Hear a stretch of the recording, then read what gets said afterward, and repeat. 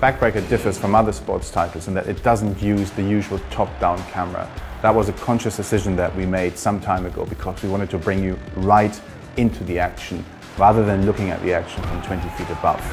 It was important to us to try and really recreate the sensation and the feeling, the emotion and the incredible action and violence that comes with a real football game. One of the benefits of having this down on the field camera view is that it really makes plays like when you're playing as the quarterback, like the passing mechanic, feel really natural. And you're just scanning the field. You pick out that receiver that you want to pass to and you make that pass. It really feels like you're down there right in the action. We chose the on-the-field view because it suits the style of gameplay we're going for.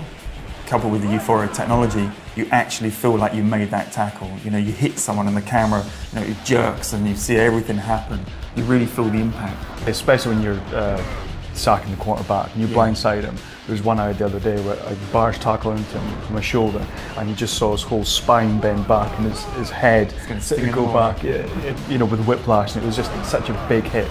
And again, if you're far back, you would never get that. You wouldn't see the detail.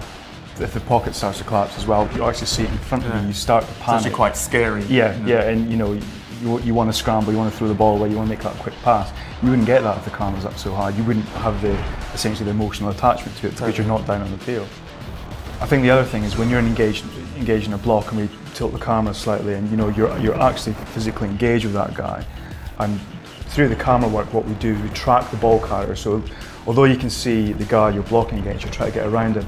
We always frame the ball carrier so you always know where you want to go to.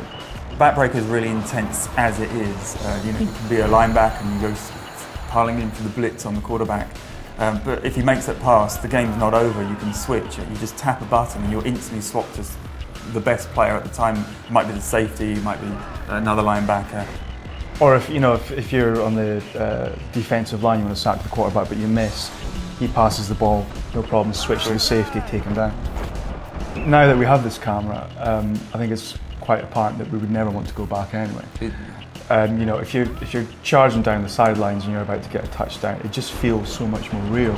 Especially if there's a guy behind you and you slowly see his shadow creep up, you know, and there's that anticipation of, am I going to get there, am I going to get there? Totally, yeah. Do I want a showboat? Do I have enough time to do that? It just makes it so much more intense. It just makes it so much more exciting. It also makes you jump out your skin when a safety comes across and wipes you out just when you're about to score the touchdown.